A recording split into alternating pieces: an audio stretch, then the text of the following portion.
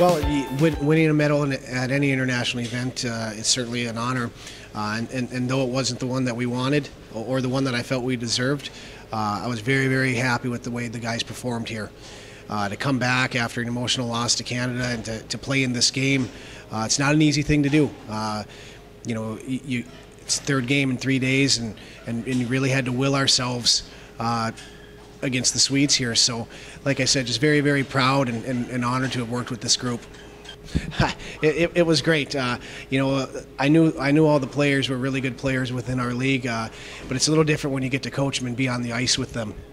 So I have a much higher appreciation for all of the guys that we just worked with. The talent level, the hockey sense, the skill level that these guys have. You see it against your own teams or on video, but when you're actually on the ice with it, it's something special, and our guys performed well. That is one of the biggest challenges about an event like this.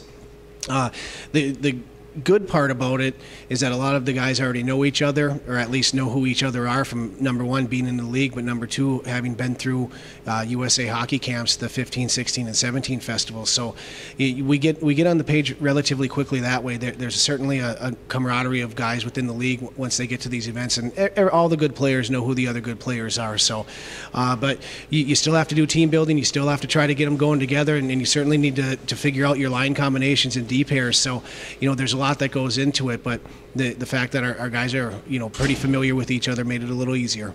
Well, I think the league was exceptionally well represented here. Just looking at the personnel of the other teams, and every team here was good. I don't think any team here had the depth that we did, and I think that's what separates the USHL from any other junior league. We just don't drop off after first or second line.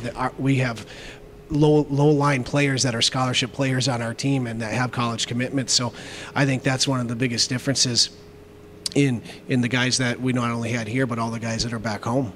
Well, I know everybody takes it a lot more serious now. Every country that was here, they're sending good teams. Before, it was just kind of a little bit of a precursor, or maybe a couple of good players, but everybody's putting time and resources into this tournament now. The media coverage, the amount of scouts that are here, it's really, really grown, and I only see it getting better.